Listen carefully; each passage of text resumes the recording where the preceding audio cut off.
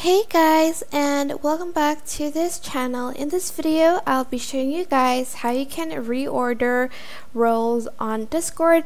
So for instance, I have these two bots and I want to put this bot above this bot, and to do that I'm just going to go to here, server settings, go to roles, and here's where I can drag roles to reorder them.